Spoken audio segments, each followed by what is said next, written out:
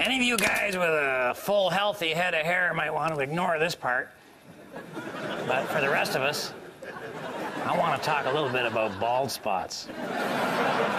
But you can never be fully prepared for a bald spot. They kind of creep up on you.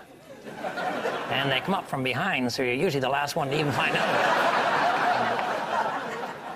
And I believe that a bald spot is some alien life form of some type.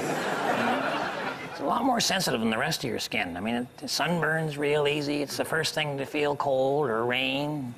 It's the first thing to sweat if you're in trouble or eating Mexican food or both.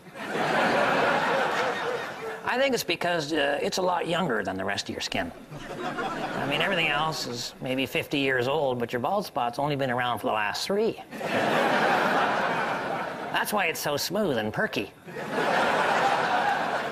So instead of thinking of a bald spot as an embarrassing sign of old age and rampant decay, why don't you think of it as sexy?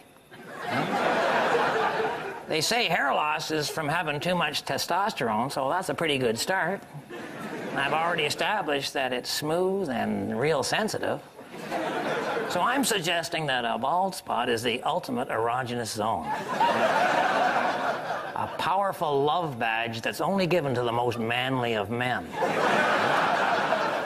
There. Now do you feel better about your bald spot? Me neither. Remember, I'm pulling for you. We're all in this together. Hey, everybody.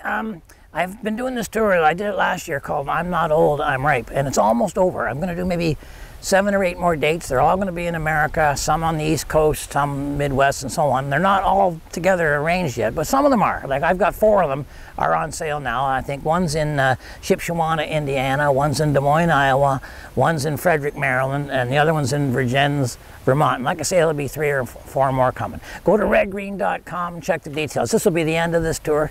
If you haven't seen it, it's pretty good. I've been to almost all the shows, and they're pretty good. So hopefully I'll see you down the road. Take it easy.